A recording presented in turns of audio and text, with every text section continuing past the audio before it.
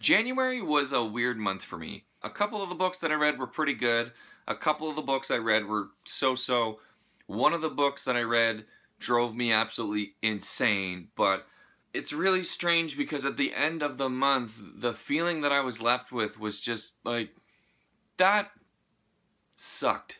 As I had talked about in my goals video for 2019, my big goal for the year is to read as many big books as possible. So I kicked off 2019 with the mother of all big books, The Lord of the Rings by J.R.R. Tolkien, or should I say most of The Lord of the Rings, because I DNF this at a certain point because I don't know, I just couldn't do it. This was like one of the most sad reading experiences of my life. I was just struck with this feeling of like, this isn't mine anymore. I don't think this is for me anymore. The language felt so archaic. I felt so disconnected to it that it like really bothered me for a long while. I thought about it all month. I just couldn't get over the fact that I'm at a point in my life where Lord of the Rings just isn't for me anymore. And is that a permanent thing? Is that going to go away? Is there an ebb and flow to it? Am I going to pick it up in a couple of years and love it? Possibly. But right now, it doesn't feel like that. There are so many other fantasy series or big epic books that fit with my personality a little more. The language is more something that I'm looking for. I couldn't get over how stilted it was, and it was childish at other times. Like Frodo at one point, I remember, says to Gandalf fairly early, like Gandalf is telling Frodo about the ring and that he's gonna have to go and take it to Mount Doom and destroy this. Frodo says, and this is just like this is just a perfect example of how the language is used in this book. Frodo says to Gandalf, "Oh Gandalf, best of friends, what am I to do?" Like, that's not how anyone talks, or that's not how, like, the type of dialogue I'm looking for in a book anymore. I get that it's doing this on purpose and it's supposed to feel a certain way and feel more traditional or classic than most fantasy books, but I'm not there anymore. I'm trying not to feel bad about it. I just feel so bad about it. It's weird. Like, it's like I miss it already. Like, I'm never gonna get that feeling back of what The Lord of the Rings felt like when I first read it or the second time that I read it. It just, it just sucked. I'm just like, I still haven't been able to get over it, and I don't know if I'm going to anytime soon. It was just, I had to put it down because it just made me sad. And yeah, but not half as sad as this next book. I listened to Stephen King's The Stand, which is a 53-hour audiobook. It's gigantic. It's one of the biggest books that's ever been written.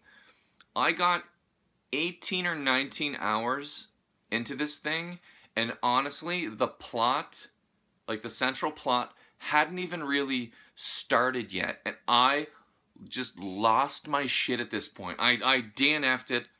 Again, I DNF'd another book. Like, 20 hours into this thing. That's like 500 pages into this book, basically, and I still don't consider the plot to really have started. This is the first Stephen King book that I ever truly tried to read.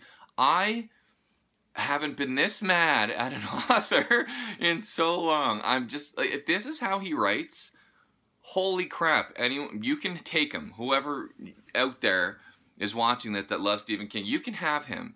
This was the most infuriating reading experience I've had in the last year, for sure, and I can't get over it. Like, I hated this experience so much because the concept of The Stand sounds so fun. It dragged and dragged and dragged, and it's just like, when you write a book, they say you're supposed to start the book at the last moment that you can. Basically, like, if I started past this point, it's not going to make sense to anybody. Like, this is the point where, this is the last point I can start it. Because that, like, propels you into the action faster that way. He didn't do that. He could have started this book past the, like, 500 pages I read. And then just call back to some things in the past and fill in some gaps later. But he started at the start and just went chronologically, and it was so boring. Like, oh my God, it was so boring. I don't feel remotely bad about this one. I could have burned that book if I had a physical copy of it. I'm so furious still.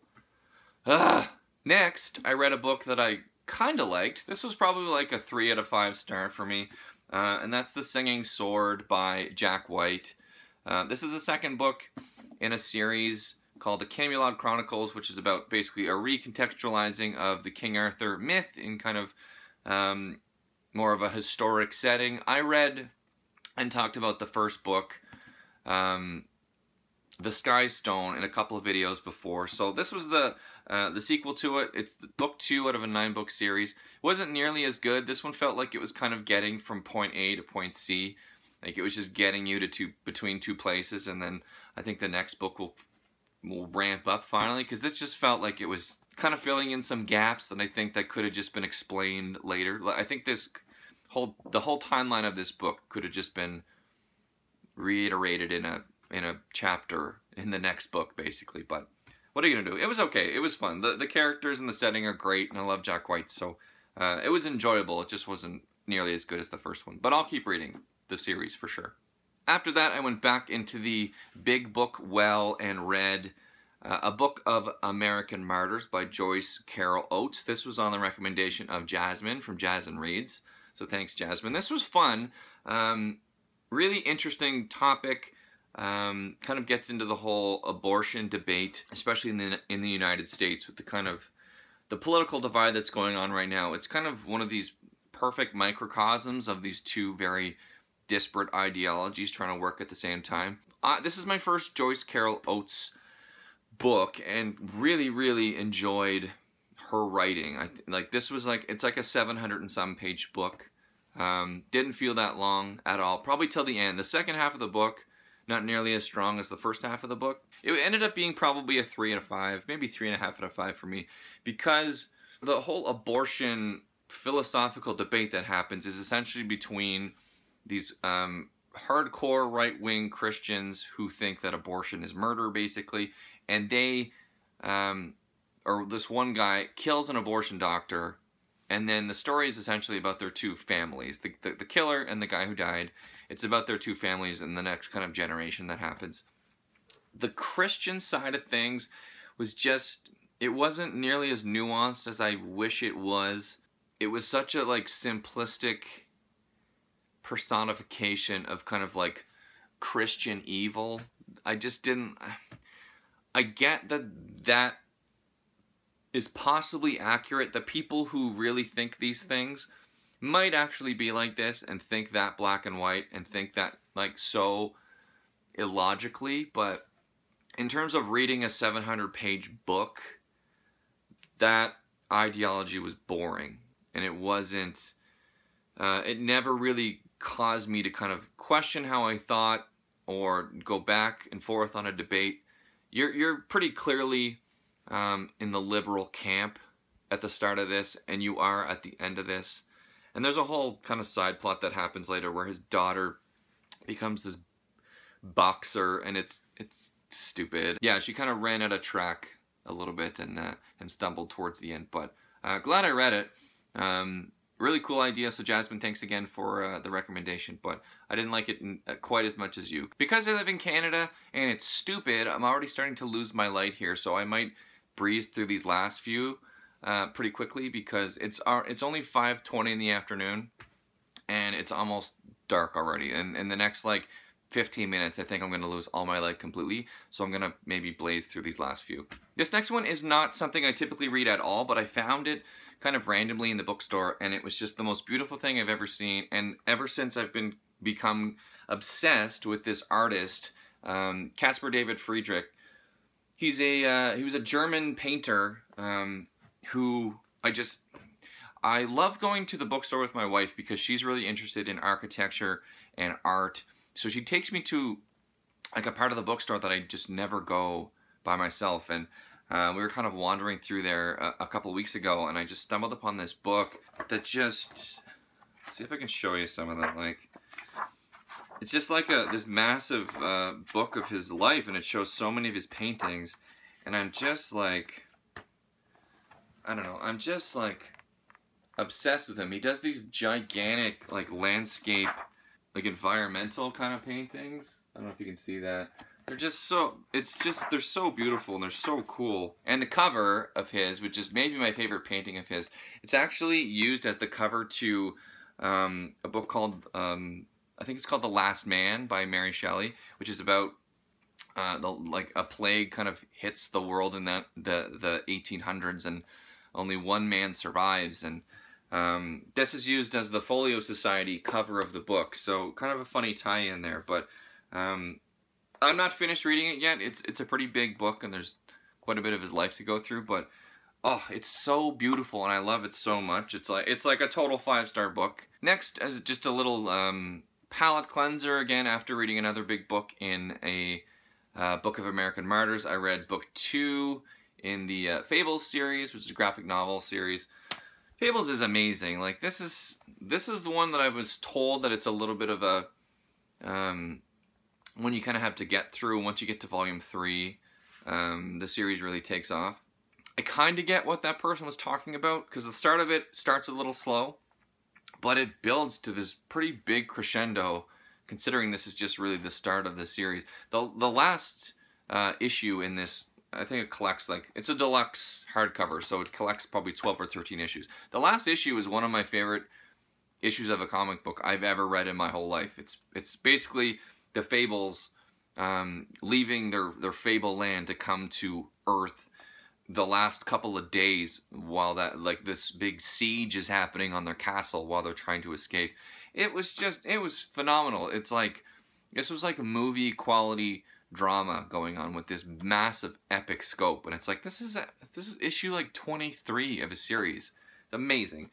And then after I read Fables Volume 2, I read 2 books out of the 6 that I'm reading for the BookTube Prize Round 1 judging. But I'm not allowed to talk about them yet. So my round of judging is finished at the end of March, and I have to kind of keep those books a secret till the end of March, so I don't kind of persuade any of my other judges to vote a certain way. So, oh my god, this is getting so dark. I feel like the video is going to move so slow because there's just no light in here. So that's basically what I read in January. It wasn't like an awful reading month by any means, but the big thing with January is that I have realized, like, I feel like an idiot because I do this all the time. I create these kind of reading challenges for myself, and I absolutely hate reading challenges. I hate feeling like I have a roadmap with my reading and that I can't read based on my whims at all. And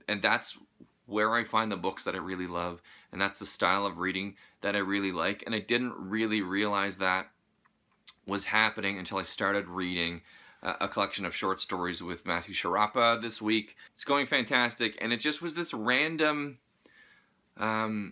book injected into my life, and it's just been so much fun reading it, and it's been so nice and light not having to pick up, like figuratively and literally, this giant, heavy, weighty book every time I pick up a book. Like, what I realized very quickly in January, that the specialness of a big book is kind of wasted if you keep reading big books. It's like a big book has something special to it because it feels big, it feels different, it feels like you're getting into something epic and powerful. But if that's all you're reading, those feelings are diminished. And so I'm very quickly realizing this whole idea of reading big books all year long is so stupid, and it's going to make me miserable. And my goal this year was to read more books that I just wanted to read, and not books that I felt like I had to read. And already I feel so constricted by this weird big book schedule that I've set for myself, which is fine. Like, giving up on that challenge is totally fine. I give up on them all the time. But the big thing is that I promised to buddy read a bunch of these books with people, so I don't know if I'm going to be able to get to most of them, but I'll contact people individually who I've kind of set up buddy reads with to see if they maybe want to read a different book with me, or if they don't want to buddy read at all, if they kind of want to punt out of it, that's okay. There's still a few that I definitely still want to read. There's probably 4 or 5 big books that I definitely know that I'm going to read this year. So we'll see how it goes. It just was kind of upsetting to me that this venture lasted a month, and now I'm already like, I hate this. So January fucking sucked, basically. It was really depressing. And I already missed Goodreads, and I said I wasn't going to use Goodreads all year, even though I'm like tracking my books in a spreadsheet, so there's like no difference. So I might just go back on Goodreads in like a week. I don't know.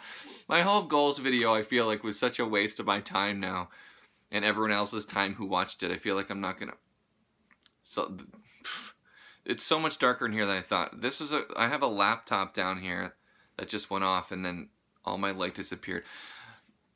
My light's going, so I'm going to cut this short. January was tough. February has started off so well, and I'm having so much fun reading shorter books. So hopefully I get this reading year back on track. If you have a January wrap-up video, I'd love to watch it. Let me know what you're reading. Comment below. Tell me what you think. All that stuff. Like, subscribe, whatever. Or not. Who cares? As always, thank you guys so much for listening to any of this. I appreciate all of you. You're all fantastic, and I hope you're having a great reading week. I'll talk to you soon. Hopefully in the light. Bye!